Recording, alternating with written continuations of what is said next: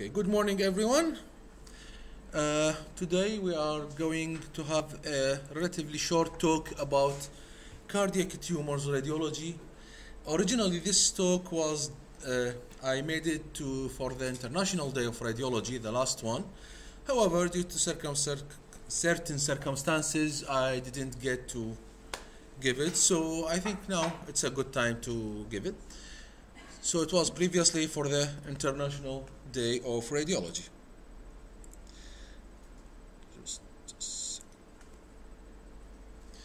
First of all, when you are looking at a cardiac tumor, keep in mind the primary tumors are rare, okay?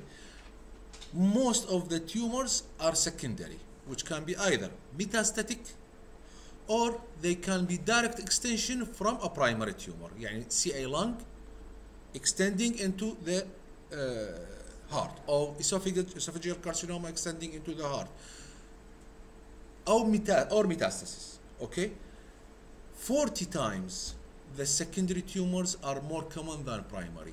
40 times. So before you say primary cardiac tumor, think 40 times more of secondary ones before you say primary cardiac tumor. Okay, and even in a primary cardiac tumor, keep in mind the benign are much more common than the malignant. Okay, so fortunately cardiac tumors, most of them are benign, but the benign and the malignant are less common and rare to be primary. Most of them are secondary. Okay, tamam. There are different imaging modalities that can help us in this regard. First of all, we have the echocardiography. Echocardiography, it's limited by the acoustic window. In cases of transesophageal echo, invasiveness, it's a little bit invasive transesophageal echo, so not that easy to do. While CT and MRI, it can display the intracardiac, extracardiac extent of the tumor. There we can have multiple planes of imaging, making it very nice for demonstration of the spatial relationship of the mass to the cardiac and mediastinal structures. MRI can provide assessment of functional parameters, like for example, if there is valve regurg, like mitral valve regurg, tricuspid valve regurg, stenosis, the pressure gradient across the valve. All of this can be evaluated using MRI. So it's very nice to have anatomical and mechanical assessment of the tumor. Benign primary cardiac tumors, as we said, 80% of the cardiac tumors are benign, although they do not metastasize or invade. Okay, they can lead to significant morbidity or mortality by causing arrhythmia, valvular obstruction, or embolism. So benign cardiac tumors, benign, it's good. No, it's not, because although they don't metastasize, they don't extend, they don't destruct, they don't invade, they are benign tumors, but they can cause cardiac problems like arrhythmia or obstruction, leading to severe morbidity and mortality. The most common benign cardiac tumor and the most famous one is myxoma, cardiac myxoma. The most common tumor, it accounts for 25% of the masses, cardiac masses. 75% it's in the left atrium. So, it's just very common to say left atrial myxoma. That's well known, left atrial myxoma. Okay. However, it can happen in the right atrium in about 20% of the cases. It's like any benign tumor, spherical in shape, may vary during cardiac cycle because it's gelatinous. Okay, during systole diastole can vary. Left atrial myxoma, it's usually attached by a narrow pedicle to the area of fossa ovalis. That's the interatrial septum. A narrow pedicle attaches there. Okay, and can have a wide base of attachment to the atrial septum. Sign MRI, you know, the like a movie, like a cinematic demonstration of the tumor, can evaluate the tumor motion, the site of attachment of the tumor, and the movement of the tumor in the cardiac chamber, whether in the left atrium or in the right atrium. Okay, it usually demonstrates intermediate signal intensity on T1 weighted images, hyper intense on T2. So it's intermediate hyper intense, like most of the benign tumors. However, If it have very low signal intensity, can be observed. Left atrial myxoma sometimes can have low signal intensity, very low signal intensity, okay? And they show post-contrast enhancement. For example, in this case, you can see there is something here, okay? It's in the which chamber of the heart, this one? It's in the right atrium in this case, which is less common. It's about only 20-25% of the cases in the right atrium, okay? And you can see it in systolic and diastolic, the movement and the location and the size of the tumor. Other relatively common tumor, which is also benign, that affects the heart, is what's called lipoma and lipomatous hypertrophy of the atrial septum. It's the most common benign tumor, can be large size without causing symptoms, because lipoma is a soft, flexible, pliable tumor. Most commonly, it's in the right atrium or the atrial septum. Like any lipoma, it has a broad base of attachment. It has a fat signal intensity, that's hyperintense on T1, hyperintense on T2. It suppresses on fat saturated images, okay? Usually does not have septations. Few fine septations also can be seen. And like any lipoma, it does not enhance after contrast, okay? The lipoma and lipomatous hypertrophy of the atrial septum should be differentiated from intracavitary lipoma. It's a different entity, okay? The fatty tissue is not encapsulated and infiltrates through the tissue of the atrial septum. It's just fat in the atrial septum, okay? In the intra-atrial septum, fat there, make it lipomatous hypertrophy, not lipoma like intracavitary lipoma, okay? For example, you can see here, before fat saturation, this is the left atrium, and this is the right atrium. It's more common in the right atrium, as we said. You can obviously see the hyperintense T1 signal on T1 standard sequences, and after fat saturation, you can see the uniform homogeneous suppression of the fat signal intensity. Okay. Another rare benign primary tumor is called what's called papillary fibroelastoma. Okay. Fibroelastoma, it's a benign primary cardiac tumor, usually attaches to the cardiac valve. Okay. Symptoms are usually related to distal embolization of thrombi. Okay. Because of their high content of fibrous tissue, they have what? Low signal. Fibrous tissue. Okay. It's اسمها fibroelastoma. Fibroelastoma. So it's elastic fibers. Okay. Sign MRI will be important here to assess the effect of the valvular tumors on the valve function, and the papillary fibroelastoma may be distinguished from myxoma on the gradient echo MRI sequences by signal intensity slightly lower than the myocardium compared with iso-intense signal from myxoma. Myxoma is a muscle tumor, so it will be iso-intense to the muscle, while fibroelastoma has fibers in it, so it should be less than the muscle, low. Okay. Can anybody remember where is the most common location of fibroelastoma in the body? In the body. Where is exactly? In the muscles of the back. Exactly. Muscles of the back is a very common location of fibroelastoma. Mostly the latissimus dorsi muscle. It happens there, very common. Again, it can be seen in the heart. Okay? Not the same tumor, fibroelastoma. Another cardiac tumor, it's very common in children, is the rhabdomyoma. Okay? And it's usually associated with tuberous sclerosis. So if you see a rhabdomyoma in the heart in a child, look for tuberous sclerosis and look for other findings of tuberous sclerosis, which is like what?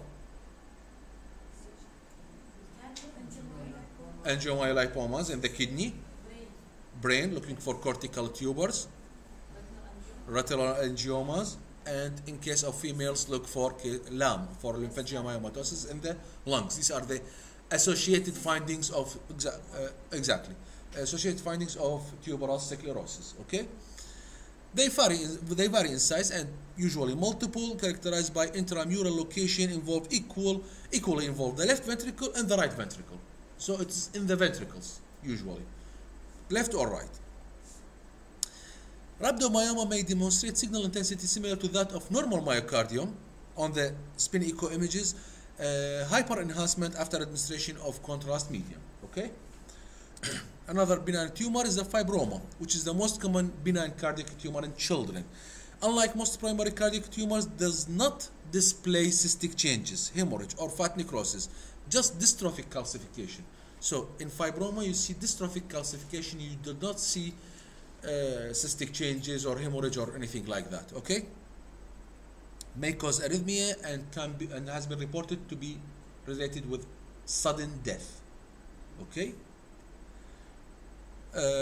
Most often occur within the septum, anterior wall of the right ventricle, can reach a large diameter, hypointense to the surrounding myocardium on T2 because it's fibroma, okay, and ISO on T1 images, and the fibroma usually show delayed enhancement at the periphery of the tumor like any fibrous tumor, okay.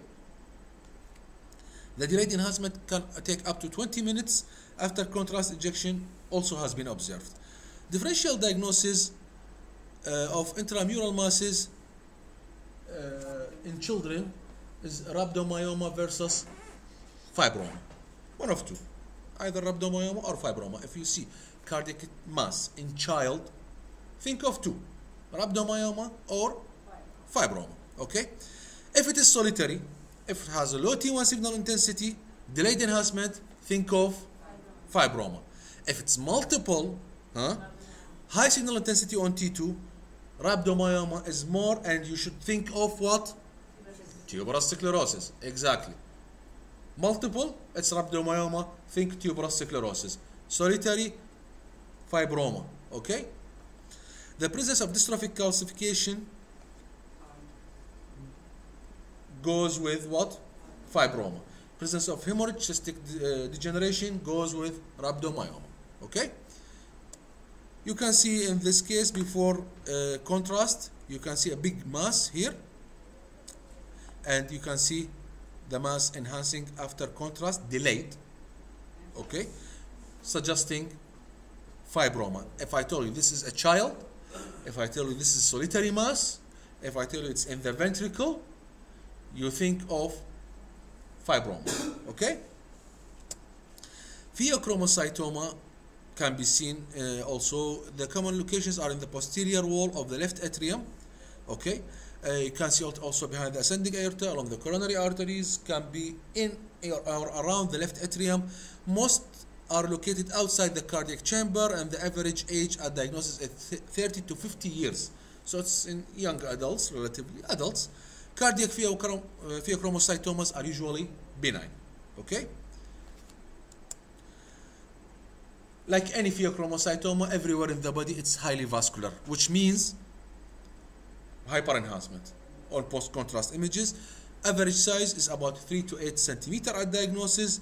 So they are hyper intense to the myocardium on T2 weighted images and ISO or hyper intense on T1 weighted images. And when you give it contrast, they will show strong signal enhancement because of its high vascularity. Okay? The enhancement may be heterogeneous with central non-enhancing area related to tumor necrosis. Like here, this is a mass here, and you can see a light bulb enhancement after contrast injection, indicating possibility of pheochromocytoma. Hemangioma also can be seen in the heart, can be divided into cavernous, papillary, or venous types. Calcification can be easily identified on CT, يعني flea bullets. Like any hemangioma everywhere in the body, flea bullets. You can see some calcific foci, okay? Hemangioma may involve the endocardium, myocardium, epicardium, and can be found in all chambers, and may also can be seen in the pericardium. Hemangioma typically demonstrate high signal on T2 weighted images, intermediate to high on T1, just like hemangioma everywhere. It has fat in it, so it can be intermediate, can be hyper intense on T1 weighted images, and usually can be hyper intense on T2 weighted images. Can have inhomogeneous signal intensity and usually show intense post-contrast enhancement. Like example in this case, you see on the T1 image it's hyper intense, okay? On the T2 fat sat also it's hyper intense, and on the post-contrast images you can see it's enhancing compared to this one. And on the gradient images also you can see the hemangioma obviously seen. Okay, malignant primary cardiac tumors, 1/4 of the primary cardiac tumors are malignant. Okay, sarcomas accompanies the largest number. Heart, muscle. The heart is made of muscle, so sarcoma is much more common than other tumors. Okay, and the other the other malignant cardiac tumor are cardiac lymphomas. The features of malignant tumors, if you see these features, think of malignant. Okay, malignant cardiac tumor, it's most commonly one of the two, either sarcoma or lymphoma. What are the features? First, more than one chamber. You see left atrium, left ventricle, right atrium, left atrium, two ventricles, three chambers. Okay, extension into the veins, pulmonary veins, arteries, or vena cava. Wide point of attachment to the wall. Necrosis within the tumor extending outside the heart is a very strong indicator of malignancy. Hemorrhagic pericardial effusion, combined intratumoral and intracavitary lesion. How do we know this is a hemorrhagic intracavitary lesion? Hemorrhagic pericardial effusion. On the T1 you'll see it hyper, on the T2 you can see it intermediate or low according to the age of the blood. So if you see not pure fluid signal intensity in a pericardial effusion, think of hemorrhagic pericardial effusion, think of malignant cause for the effusion. Okay, for example, you can see this a lymphoma, T1 fat sat post contrast at the level of the right atrium, right ventricle. You can see the mass invading the right atrial cavity and ventricular wall. This is the mass, this is the right atrium and the right ventricle. It has a wide base of attachment involving more than one cardiac chamber. This is strongly suggestive of malignant cardiac lesion. Okay, another malignant cardiac lesion in adults, the most common is the angiosarcoma, usually in men aged 20 to 50 years old. Okay, has been divided into two clinico-pathological forms. Most frequently, angiosarcoma found in the right atrium. Okay, no evidence of Kaposi sarcoma found. Kaposi sarcoma is a form of angiosarcoma. So it's angiosarcoma, not Kaposi sarcoma. This is the first form. And the second form, involvement of the epicardium, pericardium in the presence of Kaposi sarcoma. So they are small, localized, and asymptomatic. Kaposi sarcoma is associated with AIDS, acquired immune deficiency syndrome. So when we see a case of Kaposi sarcoma, think of AIDS. Usually they are small, multiple. If you see just one angiosarcoma, no signs of Kaposi sarcoma or acquired immune deficiency syndrome, think of just angiosarcoma. Okay, on the T1 usually demonstrate heterogeneous, okay, signal intensity of the tumor, focal area of high signal intensity, presumably presenting hemorrhage. If you see hyperintense signal in the tumor on T1, think of blood, hemorrhagic. Okay, and the T2, it's usually high signal intensity, hypointense on gradient recalled images, significant phase shift representing susceptibility effect caused by intratumoral hemorrhage. Angiosarcoma, its name is angio, so it must demonstrate enhancement, good enhancement. Okay, some of them show low signal intensity on both T1 and T2. It's like some sort of fibroma. Okay, these areas can have high signal intensity on gradient images representing vascular channels. They call it cauliflower appearance. You can see areas that are hypointense on T1 and T2 and hyperintense on gradient echo images. Okay, causes of diffuse pericardial infiltration have been found to show linear hyperenhancement along vascular channels, described by some authorities as sun ray appearance. Okay, this is a case of angiosarcoma. You can see it involves two chambers of the heart, okay, atrium and a ventricle, and you can see obviously extension outside the heart, which is a very strong predictor of malignancy. Okay, rhabdomyosarcoma and other sarcomas are very common in where? Children. Again, arise anywhere in the myocardium. They are usually often. The signal intensity is variable, maybe ISO, on T1 and T2 at images. Areas of necrosis can be seen like any other malignant tumor. Patchy enhancement and extracardiac extension to the pulmonary arteries and the ascending aorta can be seen. Okay, you can see as in this case, you can see this mass here involving more than one cardiac chamber. The mass here is showing enhancement, and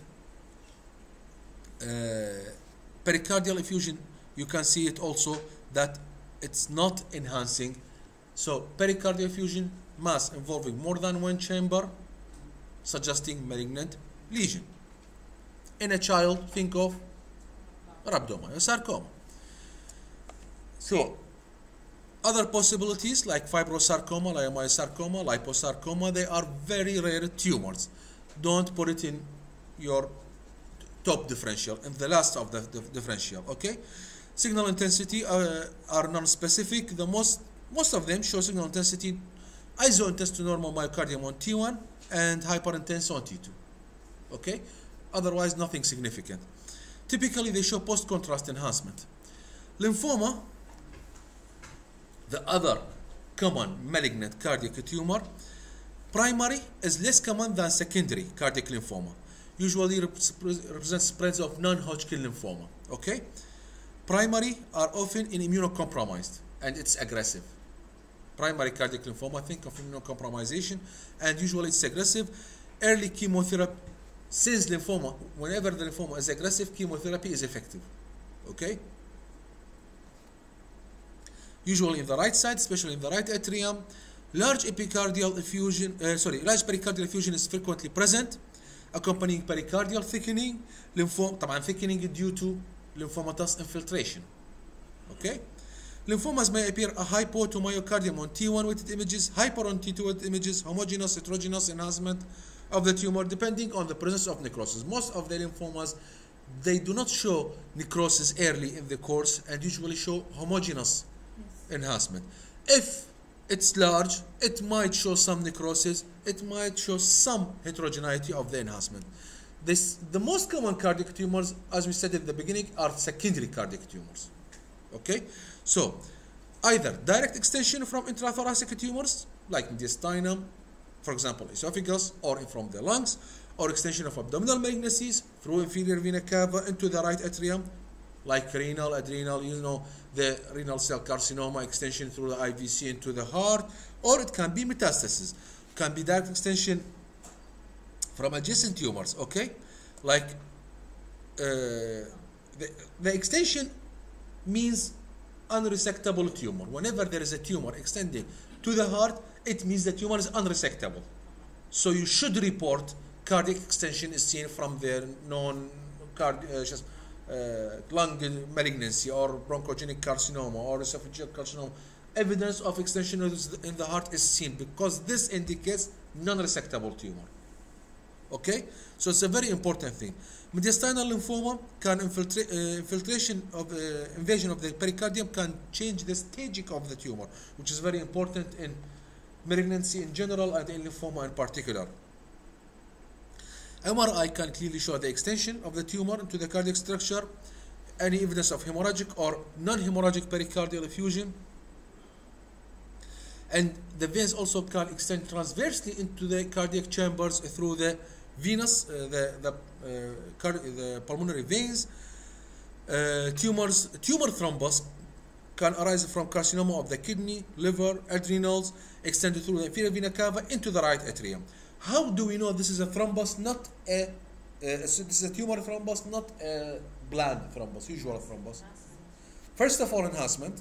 Second, if you do a Doppler, you can see vascularity within the thrombus.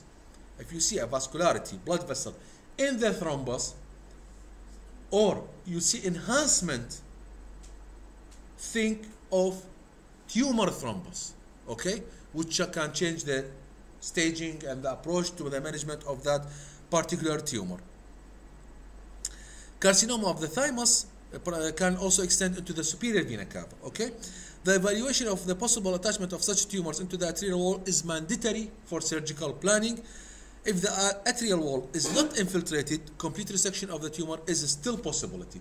The most common lesion to be found in the heart is metastasis, like from melanoma, leukemia, lymphoma, other tumors. They frequently metastasize to the heart. Any malignant tumor in the body can metastasize to the heart. So keep that in mind. Okay? Whenever you do abdominal ultrasound, just angulate the probe just a little bit toward the heart. We are not an echocardiography specialist, but it won't hurt you to just look at the cardiac chambers for a few seconds. You might see some thrombus, some pericardial effusion. Sometimes you can see a mass. It will be a very nice thing of you to report. Okay? Melanoma has the highest frequency of seeding into the heart and are frequently found in the heart at autopsy. You can see this case, there is a metastasis to the left atrium. You can see this mass here in this case. Okay? Intracardiac thrombus the cardiac thrombus is very common intracardiac mass involving most frequently the left atrium or left ventricle. The problem is that it can be difficult to differentiate from a tumor. A lot of times we see intracardiac thrombus, and it can cause shooting of emboli into the brain and can cause CVA and things like that. Okay? Is this a tumor or just thrombus? Okay? And the problem is that the signal intensity of the thrombus can vary from low to high according to the age of the thrombus.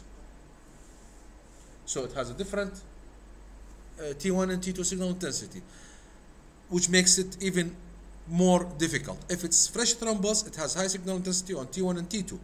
Older thrombus has low signal intensity and T1 and T2. Okay? Intracavitary high signal caused by slowly flowing blood may be difficult to distinguish from thrombus. However, this problem can be overcome by either using sign MRI. Okay? How to differentiate? Gradient echo is very sensitive. Use gradient echo images to differentiate, is this a thrombus or a tumor? Okay? Because cardiac thrombus will show low signal intensity due to the hemosiderin and things like that, while a tumor will not. Okay? An exception to this is fresh thrombus. It can have high signal intensity. Most of the thrombi you will see are old, not fresh. Okay? Tumor tissue is usually hyperintense in comparison with the myocardium on the T2 weighted images. MRI, some myxomas can contain iron, show low signal intensity and mimic thrombus. So, if you see low signal intensity, can be myxoma, but most likely it will be a thrombus. Okay? Another method to differentiate between a clot or a thrombus is using contrast. If it enhances, it's a tumor. If it's not, or less enhancement, it's mostly in favor of thrombus. For example, you can see here in the left atrial appendage, there is a mass-like something here, and again on another case, after contrast, this does not enhance, this enhance. So in the case, this is thrombus, this is a metastasis or tumor. Okay? And that will be all. Thank you very much.